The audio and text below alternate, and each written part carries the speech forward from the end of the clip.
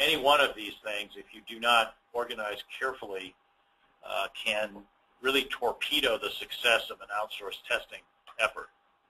So, these, I would say, these are the critical 7 things that if you're going to embark in outsourced testing, make sure that you've thought through each of these 7 things as part of your plan and your strategy. Okay. So to briefly recap, before we go into the Q&A session, the life cycle choices can create different organizational challenges, and I've outlined some of those. It's important that when we organize for our testing efforts that we think about what's the life cycle, what are the organizational challenges associated with it, how am I going to overcome those. They all can be overcome, or at least managed, but if they are not managed, then they will become a source of ongoing issues and problems. Skills is something else that you have to look at when you're organizing your team. And if you're doing distributed testing, you have to look at the way that the skills availability will differ from one region to the next, understanding, again, that skills triangle that I talked about earlier. Decide on specialization versus generalization as a organizing principle for your team, or you can have some specialization and some generalization as well, but figure out how you're going to use those different options and the pros and cons associated with them. How will you manage the potential disadvantages? If you're going to use non-testers, then again, how do we create a work environment, organizational work environment in which those non-testers can be profitably employed and in a way that's satisfying to them as well as to you, because you don't want them going away from the test organization saying, God, what a mess. I don't ever want to get involved in that again.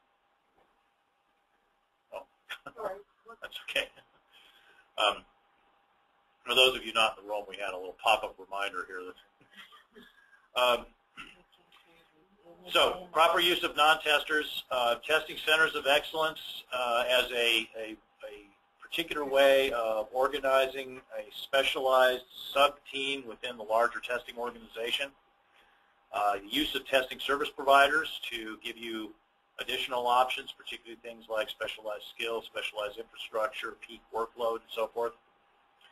So these are all things to think about as you're organizing your testing, you're putting together your test organization. And if you consider all of these issues and effectively manage them, then you should be able to put together a very effective and efficient test organization. Conversely, if you fail to manage some of these things, they can prove to be real irritants at best, and in some cases real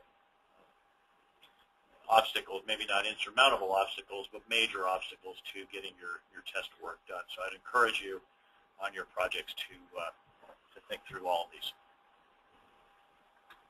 Okay, so as usual, I will put the advertisement up here as we go into the Q&A session. That concludes the presentation as a whole.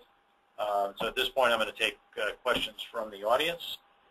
For those of you on the phone, you can use the webinar Q&A feature, and we'll start with our anonymous, undisclosed host here. If there are any questions, happy to take them. Yeah, please. So I had a question about the Agile slide that you had, and you talked through some of the issues there. Those are the examples that you gave were primarily around the human issues of implementing these models, correct? It's not necessarily inherent problems in the model itself, but yes, it's the problems that people have trying to stick to those rules, or that they fall back on old habits, etc. I just wanted to clarify that. Yes, yeah. So for those of you who couldn't hear on the phone, so is the source of the challenges in Agile primarily human issues or political issues, if you will, or are they inherent in the model? And the ones that I'm talking about here are they're primarily issues of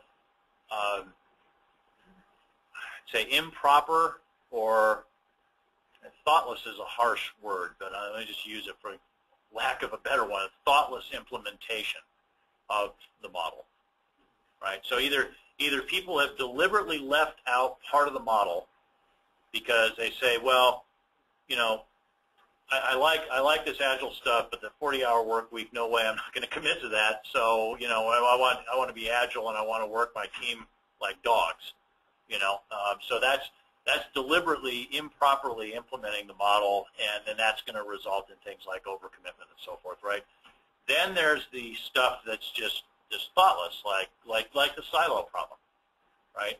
That when you're working in an environment where there are a lot of iterations going on in parallel on things that have to talk to each other, you got to deal with the interoperability and system integration problem, right? So that transcends the question of the development model that's going to be used for any given application, right? So it's literally outside the scope of the Agile development methodology, right?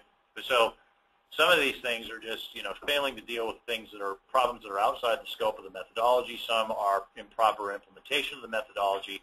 There are some that are inherent in Agile itself, for example, related to the typical level of documentation that's being gathered and how to make sure that that's optimized for a testing team. And I did a whole webinar on Agile testing challenges, and if you want, you can find the recorded version of that on the RBCS website. There are some challenges that are inherent even in a proper implementation of Agile, and just like there are problems that are inherent even in a proper implementation of a V model. I mean, every life cycle has its pros and cons, including from a testing point of view. So, great question. Another in the back? So, I just wanted to add, one thing I didn't hear you talk about is there's also this issue with Agile that I found that there's a certain level of expectation. People have this vague idea of what Agile is supposed to be. It's supposed to be fast. I can change this. I can do that. And what we found is, especially when we come to dealing with our business proponents, is that they really don't have the same understanding of how it really works. Yeah, that's very true. I was at a defense industry conference not too long ago. Now think about this as defense, right? And one of the speakers started talking about Agile, and I usually try to refrain from doing this. You know, I mean, I give a lot of public presentations myself, and I hate it when somebody jumps up and tries to pull the loose thread on the sweater, you know. But he was talking about Agile, and it just didn't seem to be as well thought through as it could have been. So I did the obnoxious thing, stuck my hand up in the air and said, could you define for me exactly what you mean by Agile here? Because we see a lot of our clients got a lot of variability in what their expectations are. Well, anyway, this resulted in a series of back and forth between me and this speaker that finally he came out and said, well, basically the only thing that we can really find that people need when they say Agile is faster. You know? So yeah, that's exactly what you're talking about, right? It's all this expectation thing. They hear Agile, they think, oh, faster, cheaper implementation of the same set of features I want anyway, right? In other words, it's free lunch. And I think that's huge, yeah. I don't know that that's anything that necessarily is an organizational challenge for testing, right? So it's kind of outside the scope of this particular presentation, but there's this whole kind of political issue, right, of how within an organization you effectively manage what you will and will not be able to do with a given set of resources in a given period of time, and to what level of quality. And you know, there are no magic solutions to that, right? Agile isn't magic. Do we have other questions? Yeah, please. So I'm confused with your system testing slide grouped with other methodologies. Oh, system integration? This one? Yeah. So I understand sequential testing, agile methodology, iterative methodology. These are all methodologies which we can pick and choose, or we can combine or customize.